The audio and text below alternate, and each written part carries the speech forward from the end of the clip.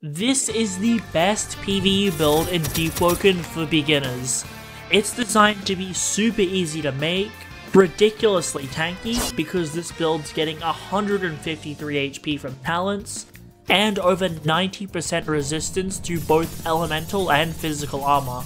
And it's also ridiculously strong, being able to one-cycle chaser and kill pretty much any other boss with ease. But the most important thing about this build is it's designed in a way to help you learn a lot of PvE tech. So with this build, if you're new at PvE or just want something easy to make, you can very quickly get better at bosses without much risk of dying. So today I'm going to be covering the stat order for this build, as well as how you actually play it, since there's quite a few ways you can go about it depending on your skill. And as always, if you're interested in picking up this build for yourself, the build maker link will be in my Discord, since there is actually different variants to this build, depending on how much effort you're willing to put into progressing it. Because today I'm just going to be covering the basic version of it, which is designed to be incredibly easy talents-wise to get. Once you've played this build for a while and are looking to get into stronger but harder to use PvE builds, the Godslayer V4 as well as its variants are in my Discord, because they are definitely the best PvEs in the game. However, they're not exactly the most beginner friendly. That's why this build exists. And also, I have two very big guides on the way. One showing you how to make the best PvE builds in the game, and another which will cover how to fight all the bosses in the game. So there's some pretty good stuff on the way if you want to learn how to master PvE. Subscribe so you don't miss it.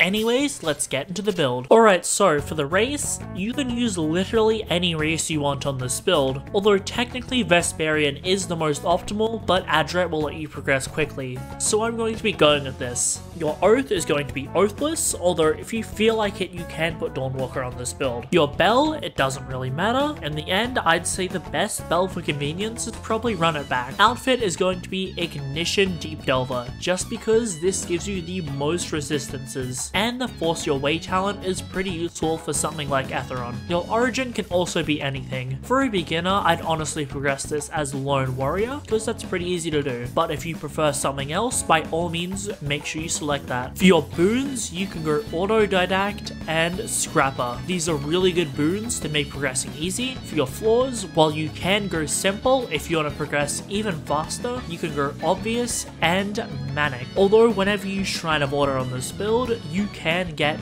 the Glutton flaw. Although this build is using Shrine of Order, don't worry, it's very easy to get all the cards you need pre-Shrine. Anyways, for your starting achievements, you want to go 6 into Gale Breath and 4 into Frost Draw. For your starting stats, don't invest anything in the starting menu, because we're immediately going to go to 50 Willpower. Next, you go to 40 Fortitude. This is for some good defense talents. Then we go 30 Strength. This is for Berserker, which is an insanely good defense talent that we'll get into later. Then you jump up to 50 Fortitude, and then from here you go 1 Charisma, 1 Intelligence, and 1 Agility. Obviously, because of racial stuff, I have 3 Charisma, but I've invested 1 point, which is all that matters. Now you'll have 3 points until you level up, so you just put them into either element. I'm just going to put them into Frost Draw. So now we can Shrine of Order at power 9. However, if you don't have enough knowledge, you can either do the knowledge quests in the overworld, or you could actually freely invest more points into your Frost Draw without losing anything. So if you're missing any cards or knowledge, you can go all the way up to 52 or 54 Frost Draw. It just depends what you put these 6 points into. So power 12 is the latest you can Shrine. However, if you're able to do it at power 9, that's even better. Now let's Shrine of Order, and as stated before, you want to try to get the Glutton flaw. From here you go 25 Charisma, 25 Intelligence, 25 Agility, then we go all the way to 40 Agility, this is for Ghost, then we go to 80 Frost Draw and 80 Gale Breath. Now you're going to have some spare points left over. However, if you got a good pre-Shrine and were able to Shrine earlier, then everything will be put to 16 per Shrine. So once you invest all your points, you can have up to 12 spare investment points. Now it doesn't really matter where you put these, although I'd recommend going 20 strength for Spine Cutter. Now this build is going to be dealing very low M1 damage, damage, but learning how to spine cutter enemies is very important, especially for any build that has high M1 damage, so I'd recommend taking 20 strength for learning purposes. Obviously get 20 strength before your element. As for what element you do first, it doesn't really matter too much, since both attunements have a lot of good mantras that you need and a lot of useful talents. As for your remaining points, it doesn't matter at all where you put them, so I'm just gonna put them back into Fortitude. For your traits, you want to go 6 Vitality and 6 Song Chant. This will give you insane mantra damage and health. Now for the talents, I'm going to go over all the required talents for this build. Although there is optional ones that you can get, that build maker link will be in my Discord. Condition Runner, this is really good for Chaser and Ethiron, as you're getting passive regen all the time. You want to get Ghost for Ethiron's ult, as well as Escaping Floor 2. Then we get Perfect Flash for 25% more damage, and then you can also get Ever-Changing Aegis for some elemental resistance. Next get Spine Cutter. While you don't have to get this, again, it's very good for learning how to use it properly. Then you get Fishman, Exoskeleton, and to the finish. These are your 2 high fortitude cards and can be somewhat annoying to get, but seeing as how many extra powers you can take pre-shrine, you'll get them very easily. Get Neuroplasticity, then we're going to get Thresher Claws, Warrior's Respite, and Loot Skipper. 3 very good talents. Then you can take Blood Iron Spirit and Scuba Drowner for 10 HP. Then you want to get Kickoff for the climb height as well as time to go. Then you want to get Grand Feast. This is to counteract the effects of Glutton and give you essentially infinite hunger. Then we can go Giant Slayer for more damage to large monsters as well as Underdog. Then you want to get Freezing Weight. This is very useful for Gale, as well as get Tough Love. Now, purely so we can see the perfect flash damage multiplier on this screen, I'm going to take Nullifying Clarity and Charged Return.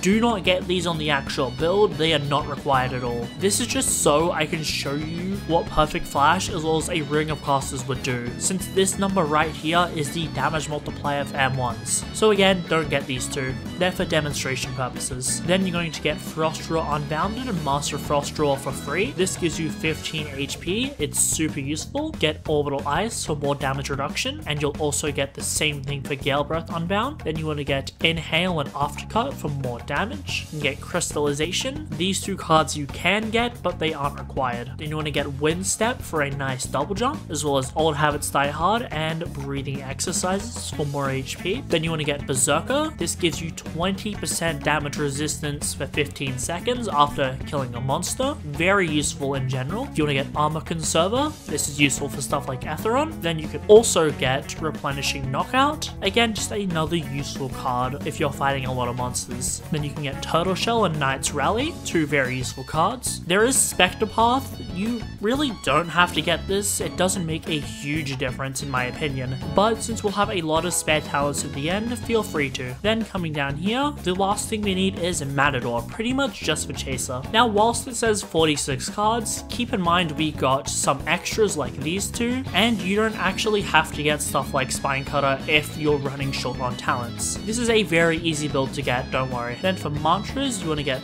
Warden's Blades and Frozen Servants, as well as Ice Cubes and Ice Flock. All of these ice mantras deal a ton of damage. Then you want to get Tornado, as well as Astral Wind. These 2 deal insane damage to monsters. Then we're going to get Gale Launch for just movement in general. Next, we're going to get Ice Skates for layer 2. This will allow you to traverse terrain very easily. And we're going to get Taunt for your support mantra. And this is everything that you'll need. Now you can actually change out a few of the mantras depending on what you want to do. For example, if you're planning to do more stuff like Do, Ferryman, or even Hell Mode, you want to use Ice Carve instead of something like Frozen Servants. Obviously, if you don't plan to do Hell Mode and just plan to fight bosses, then don't take Ice Carve. And whenever you want to get a little more advanced than layer 2, you can take Glacial Arc. This is just to do some more advanced tech, which allows you to go up really fast. To replace Glacial Arc, you can just take out Ice Block or something. But again, for a beginner, this assortment of mantras is perfectly fine. If you're wondering about the gems on all of them, I just put blues on everything, but put a Blessed Gem on Warden's Blades. Due to the fact that I often change my modifiers because I find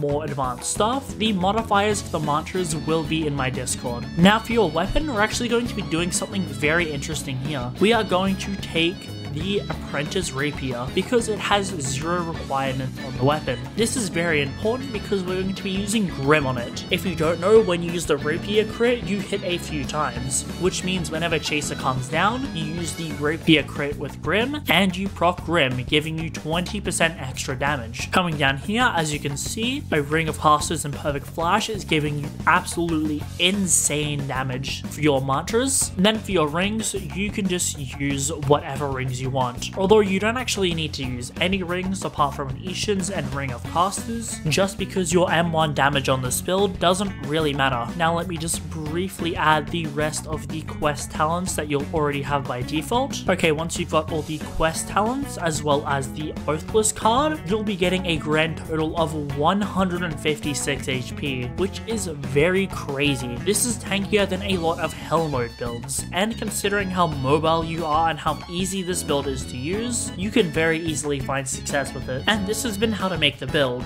Now I'm going to tell you some of the tech with this build, as well as what makes it so easy to use compared to most other builds. This PvE build is so good for beginners because mages don't need to worry about stuff like M1s. Instead of M1ing something and mistiming it, causing you to get hit, you simply just throw out your mantras and let them deal the damage for you. As mentioned before, the only time you're using something that isn't a damaging mantra is the Rapier crit or the taunt in order to get a damage buff. Then you'll simply just use Warden's Blades followed by Tornado to get insane damage to whatever you're fighting. The other damage mantras like Astral Wind just come out insanely quick, so their fast cast time allows you to get damage on enemies before they can hit you. And very importantly, once you've cast Tornado, you want to let it stay out for as long as possible. This means not attacking or using any other mantras until it ends. Otherwise, you'll attack and it'll make it disappear. Ghost is also super good for learning how to dodge stuff, since you can dodge Ethiron's ult very easily or deal with the snipers in layer 2.